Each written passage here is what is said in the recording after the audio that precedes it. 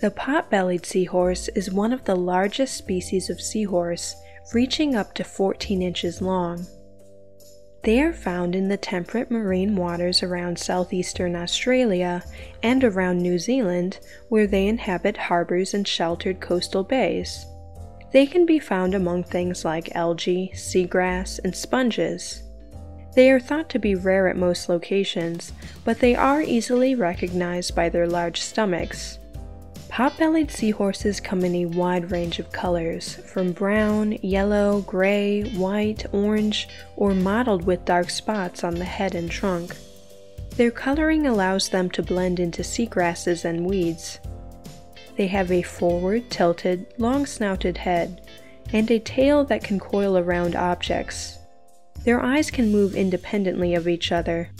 This makes it easier for them to see food and predators. They are relatively strong swimmers. Swimming is powered by a rapidly oscillating dorsal fin, while steering is controlled by the use of the fins on either side of the body.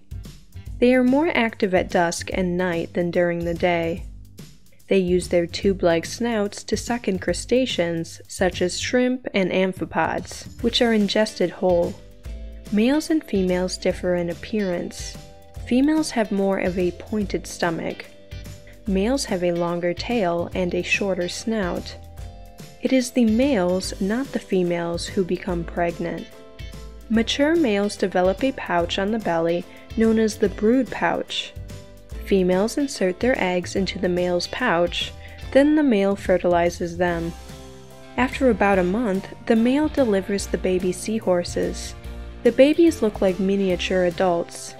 After birth, the babies are fully independent and must fend for themselves.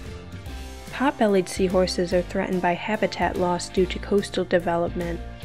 They are used as curios, for traditional medicines, and for the aquarium trade.